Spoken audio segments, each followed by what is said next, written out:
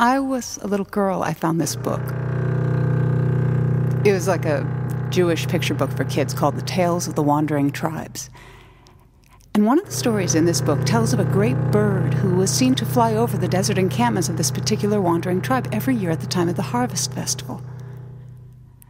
And this is really interesting because every year they're in a different place, since they're a wandering tribe.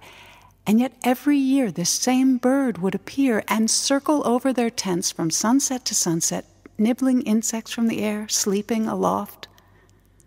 The children would try to lure the bird to the ground with songs and sheaves of wheat. Why, they asked the rabbi, why won't the bird come to us? What can I tell you?